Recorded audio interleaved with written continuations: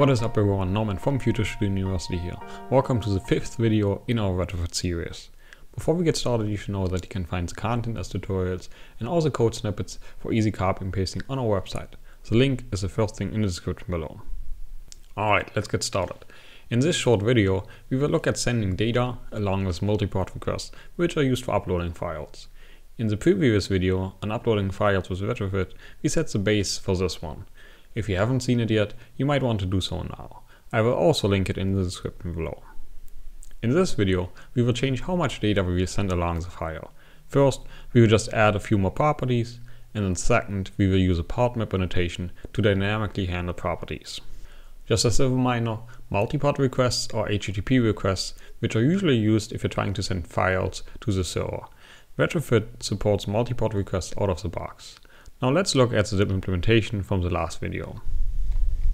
We have built an Android app which lets the user select a photo file, add a description, and upload it to the server.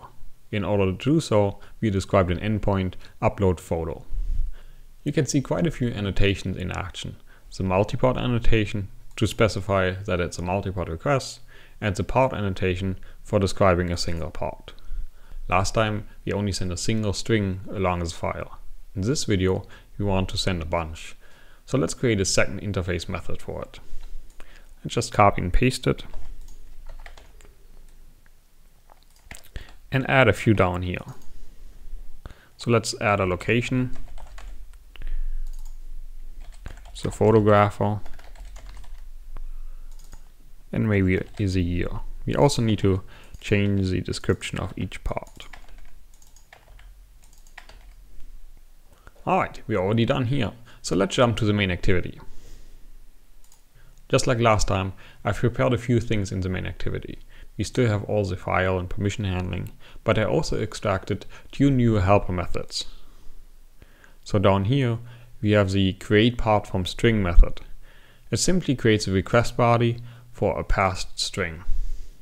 Also, we have a prepare file part method, which takes the file URI, takes a name, and creates the OKHTTP multi-port body part object. This makes it a little easier if you have more than just one file and one description. If you're confused about either of those methods, you might want to watch the first video on uploading files with Retrofit.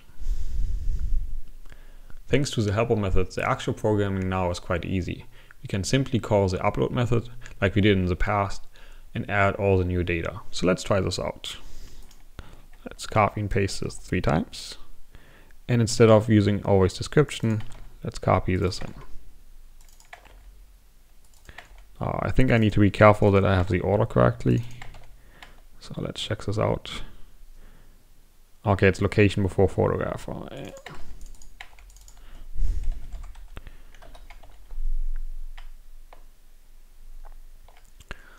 Already done with the first part. Alright, let's try this out. Description is just gonna be Retrofit. Location is Magdeburg, Germany. It is 2017. Photo was just me. And I'm going to select a file. Retrofit. And as you can see, our API breakpoint triggered. And we can look at our request payload. And here we have all 4 parts. We have the description, we have the location, we have the photographer, we have the year, and the photo itself, which is the file. Alright, excellent. Now this works fine for most scenarios, but it has a few limitations. For example, if you have some default values you always want to send, like the client is an Android app, you would need to hardcode it into every single request. Additionally, if you have a lot of parts, like 20 or more, this can get quite confusing and it's way too easy to mix up the order, just like it happened to me a few minutes ago. Also, using our previous approach, if one of these fields is empty, Retrofit will still send an empty string, which might not be what you want. The solution for all of these issues is the part map annotation.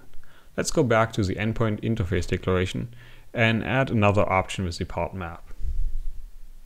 Now instead of a list of separate parameters, let's change this to a map of parts.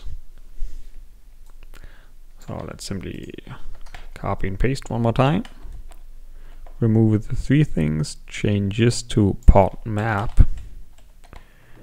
And this should be a map request body.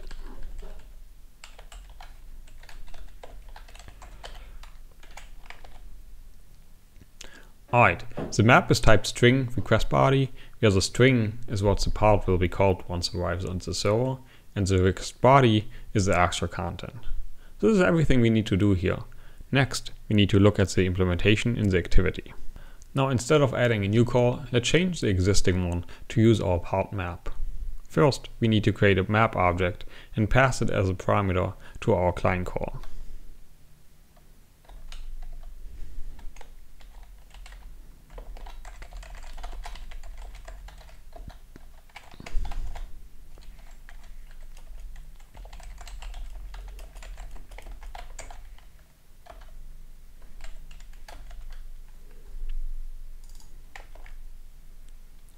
So we're going to remove all our previous objects and simply pass a part map. And as you can see, it already selects the correct upload photo method. After creating the map, we could set some default values. If you're using these default values throughout the app, you should probably create a central get method or something like that, where you return an initialized map with these set default values. But for now, we're just going to add part map and maybe put a client, and we can still use our helper method from previously.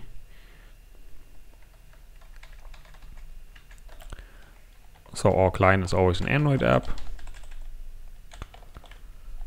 and we've also sent some default secret, which is just going to be hunter2.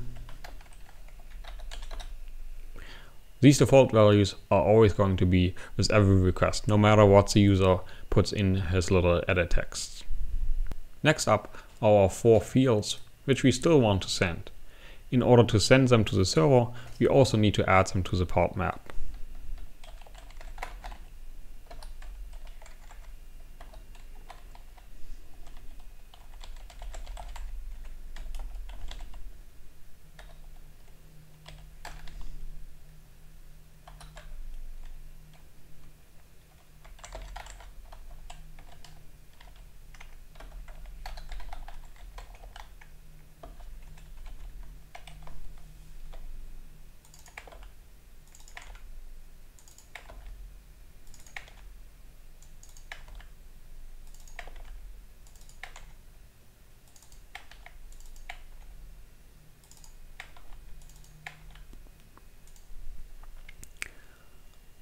Unlike before, we only want to send them if they're not empty.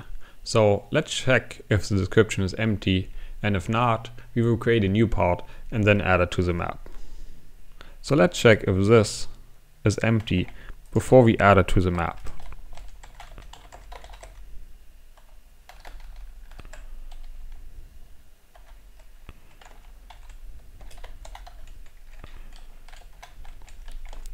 And of course, this needs to be negative.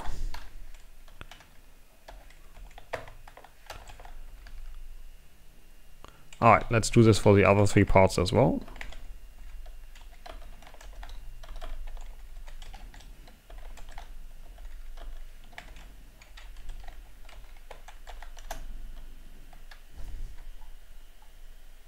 Of course, we need to change this.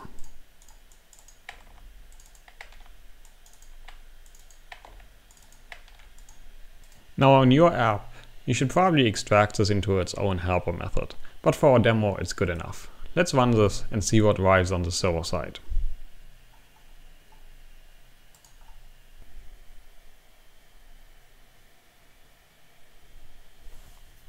Alright, let's put in the same thing as before.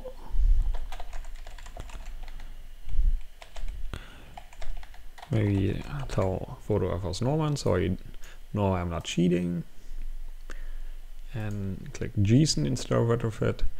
And yes, our API breakpoint triggered again. As you can see, we have 2 new values. One's the client, which is one of our default values, and also the secret. The photographer changed since I previously had me, now I change it to Norman, and the file changed to JSON as well. Excellent. It's time to review what you should take away from this video. You have seen a way of sending multiple parts along with the request and how to even choose the parts dynamically. This can be quite useful when you have some default parts you always want to send and you have a large selection of parts and are usually only sending a small portion of them. In the next video, you will learn how to upload multiple files at the same time. Additionally, we will show you a way of sending a dynamic amount of files. Thanks for watching.